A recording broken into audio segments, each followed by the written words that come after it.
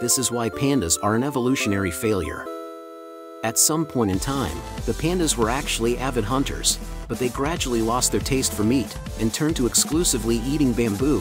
But there's one big problem: their digestive system didn't update at all. They actually still have the digestive system of a carnivore, which is why they are majorly lacking in the amount of protein and nutrients. This is also why they have so low energy.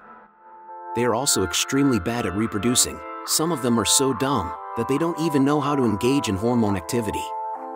Other than being cute, they don't actually have a single trait that would be useful in a survival setting, and it's the first bear I am putting in the F tier.